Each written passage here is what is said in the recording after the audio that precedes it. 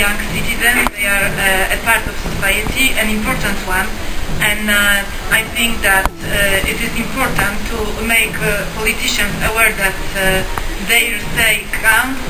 It must be taken into account while the government or local authority take decisions which have impact on the life of everyone.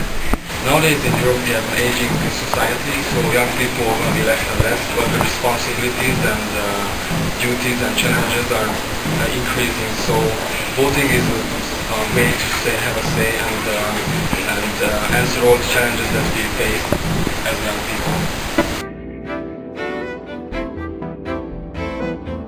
Civic education is just like not any subject. It is very important, I think, in a globalization where everyone is asking you what should I do, who am I, to know your rights and to be an active citizen. And in order to be an active citizen, you need to know the rules of everything.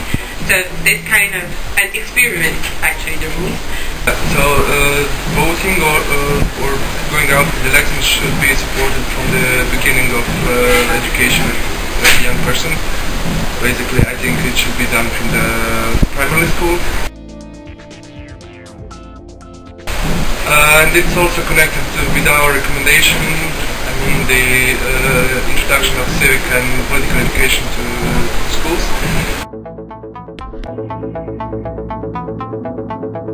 The society has changed a lot, and we are a lot more global, and we are moving around a lot, and I believe that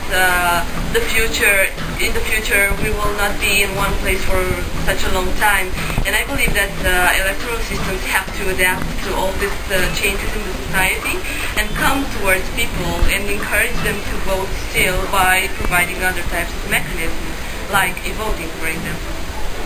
Young people are not so interested in voting or in politics, mainly because they see it very far away from them. It's very hard for them to vote. They don't understand the procedures. So by simplifying this whole system, by making them understand how it works and why it's so important, they could get more involved.